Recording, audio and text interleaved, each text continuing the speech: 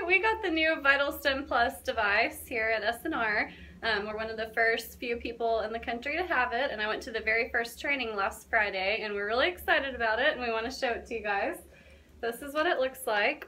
So it's got traditional VitalStim paired with sEMG, and it also has a lot of extra features that you can customize, unlike the original VitalStim.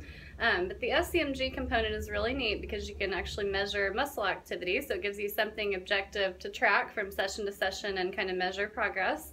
So Stacy here is going to demonstrate with me how this looks and how it works. So we're going to show you guys the sEMG feature. So I'm going to go in, and before we started this, we measured Stacy's maximum strength, and that was 80. So we've got 80 here, and it's going to give us a chart, a graph.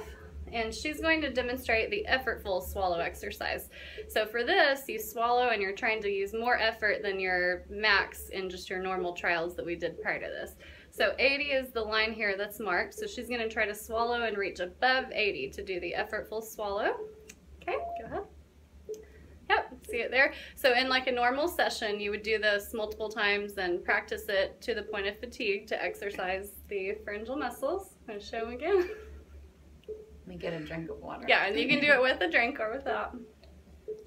So swallowing effortful, like you're swallowing a hard-boiled egg, is what we tell our patients a lot. So just a hard swallow, trying to get above your max strength level there. So the next exercise we'll demonstrate that we give a lot of our patients is the Mendelssohn Maneuver. And this is one that it is really handy to have a visual because it's hard to explain to our patients otherwise. But for this one, you're swallowing, and then when your larynx elevates in the middle of the swallow, you're pausing for about 3 seconds, and then you complete the swallow. So you start to swallow, you pause for a few seconds, and then you complete the swallow. And so on this one, on the graph, it will go up, and then you'll see where she holds for a few seconds and then goes down. But we're actually going to lower the target. So since we had it high like that for the Effortful, for the Mendelssohn we're going to go to about half of that. So I'm going to change that down to 40. Let's see. So she'll just go anywhere over half of her max, but we're holding it for 2 to 3 seconds on this exercise. Okay.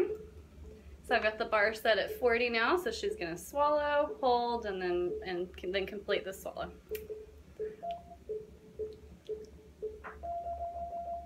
Yeah, see how it did the beeps, and it went up for a couple seconds and then down. I'm going to show us again. Yeah, so it went up, she held for a couple seconds, and then down. And so that's one that we would, use with our patients here in the clinic and at home, but it helps in the office to kind of have a visual, because that's one that's really hard to explain to people without something to look at.